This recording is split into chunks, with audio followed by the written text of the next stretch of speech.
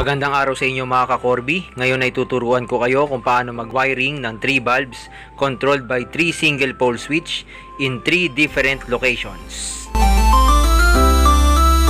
Welcome to my YouTube channel, Mr. Corbi.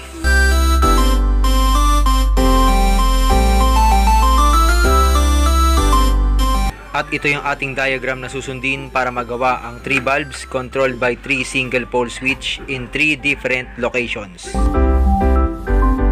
Okay, kung mapapansin nyo, base sa ating diagram, dalawang wire ang ating ilalagay. At tulad ng mga nagbiblink na arrow, ayan, tigda dalawang wire ang ating ilalagay sa bawat PVC na nasa ating electrical training board. Ito yung tinutukoy ko, dalawa dito, dalawa rin dito. Ayan, tigda dalawang wire ang ating ilalagay.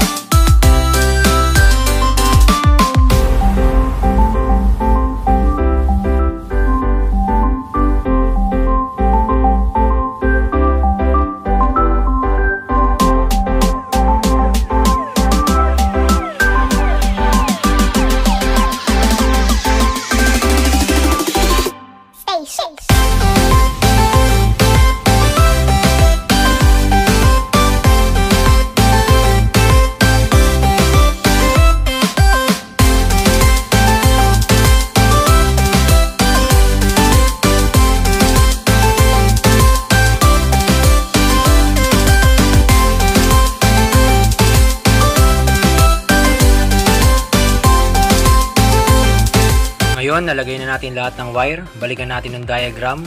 Yung mga nagbiblink sa ating diagram, yan yung line 1 source connected sa line 1 load ng bulb A at isang linya papuntang line 1 load ng bulb B. Yan ang ating itatap.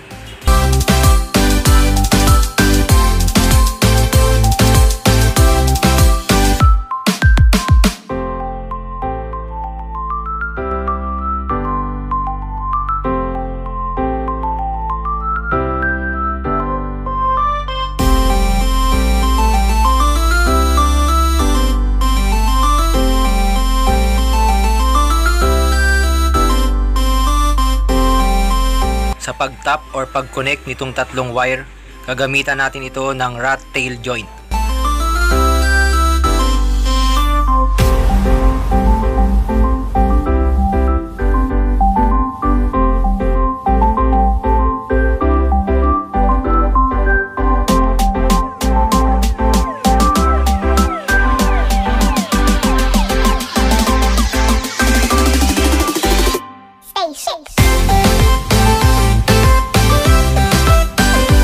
Next, ito namang isang linya from line 1 source.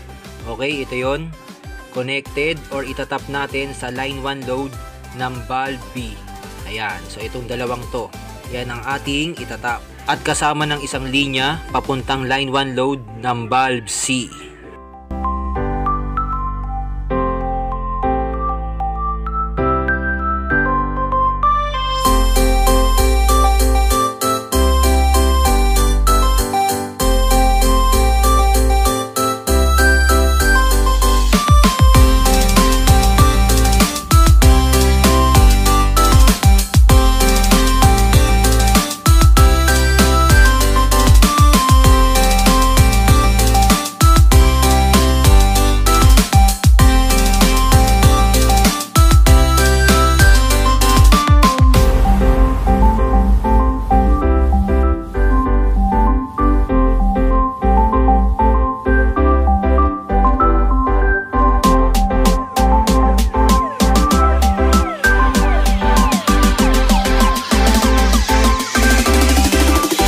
Sunod naman, ito pa ring line 1 source, yung isang linya na ating itinap.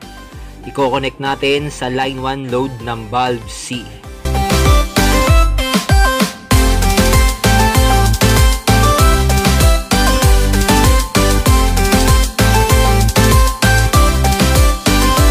Reminder lang mga ka-Corbi, sa pag-connect ng wire, balatan ito ng 1 inch or 1 1/2 inch at i-apply ang rat tail joint.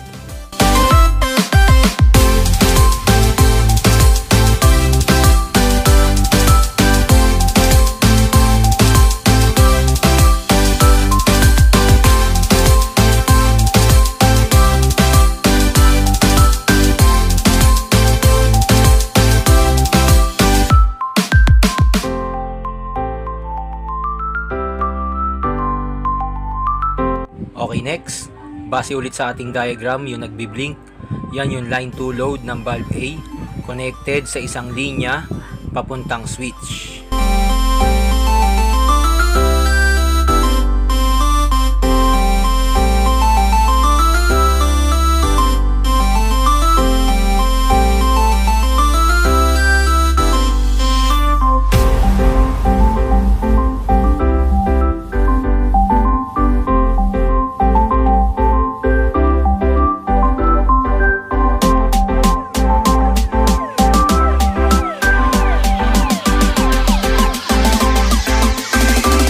Susunod, itong line 2 load ng valve B, connected sa isang linya ng pangalawang switch, itong nasa gitna.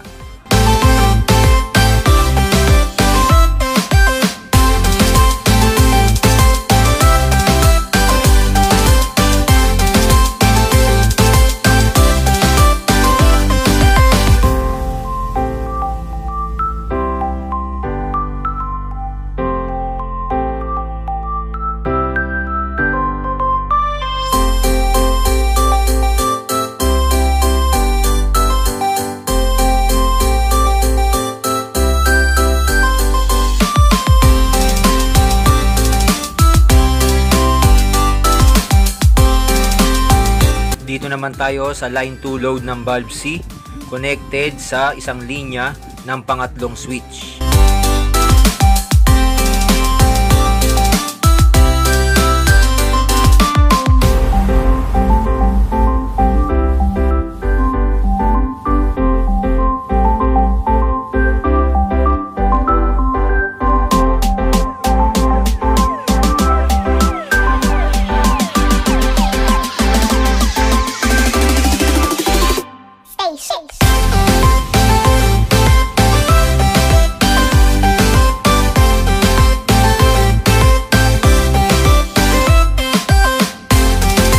Next, itong line 2 source ay connected sa output terminal ng unang switch. Ito yon.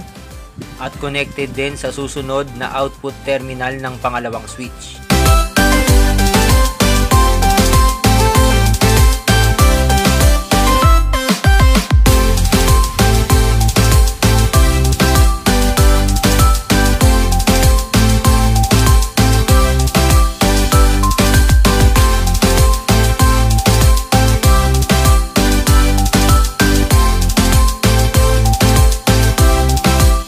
Laging tatandaan mga ka-Corbi, dapat ay marunong magbasa ng diagram para hindi magkamali sa mga connections.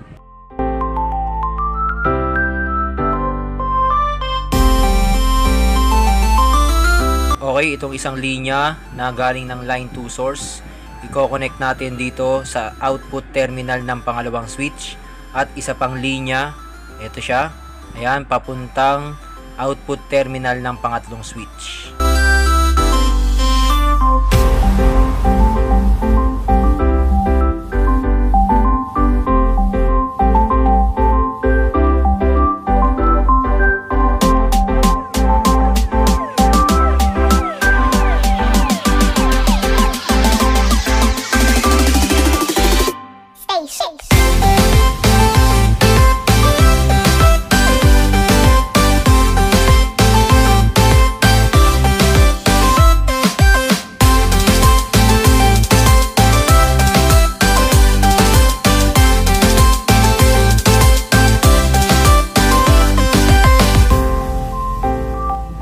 tayo sa line 2 source connected sa output terminal ng pangatlong switch.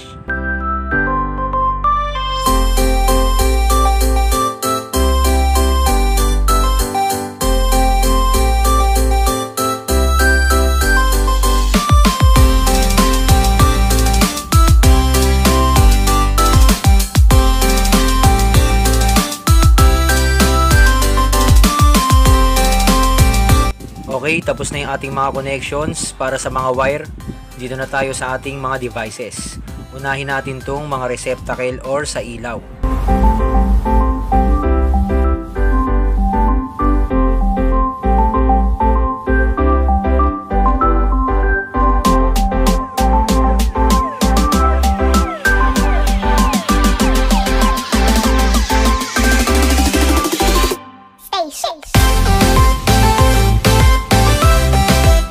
Dalawang linya lang naman meron ng ating receptacle. So pwede itong magkabaliktad. Okay, i-connect natin itong dalawang wire dito sa ating unang receptacle.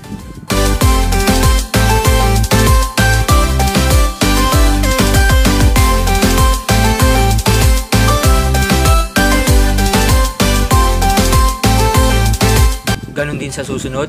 Dalawang linya lang naman meron ang ating mga ilaw. Kaya huwag kayong malilito. Pwede yang magkabaliktad.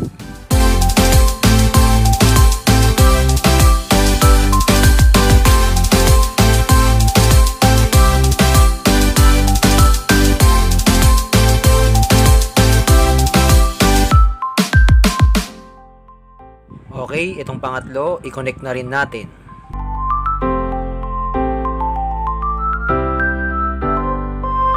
Siya nga pala, shout out sa aking mga naging crewmate or mga naging katrabaho ko sa Wamburgers, si Froilan at Orly. Shout out sa inyo mga dudes.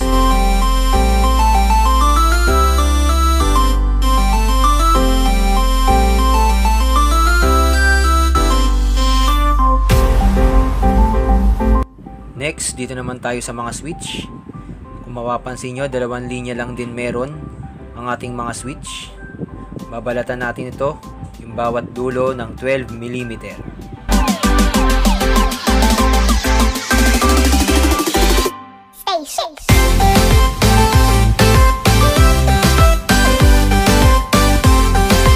At ito yung ating single switch. Sa kanyang likod, yan yung input terminal at yung output terminal. So, dalawang linya lang meron, kahit magkabaliktad. Ayan, input terminal and output terminal. So, ganyan lang kasimple ang pag-connect ng wire sa mga switch.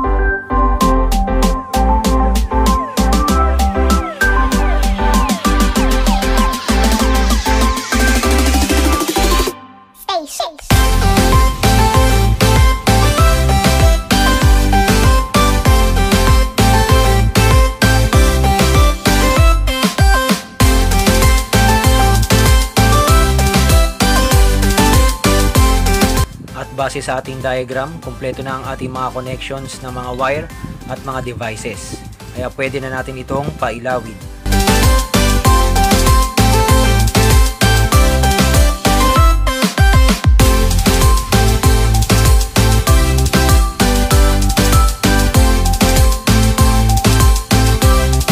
Okay, make sure na magkakalayo yung ating mga connections.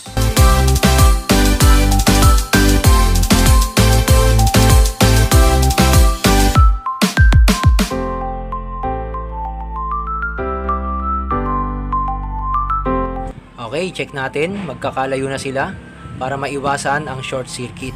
Ngayon, pwede na nating i-on ang circuit breaker. Okay, high voltage na tayo, kaya keep safe. Unang ilaw. Nag-on. Ito naman pangalawa. Nag-on din. At itong pangatlo.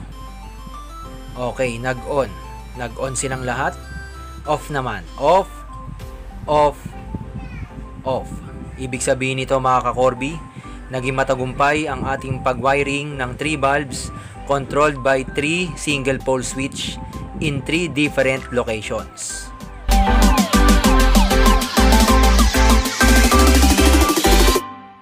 And that's all for today. Please click the subscribe button. Thanks for watching. God bless everyone.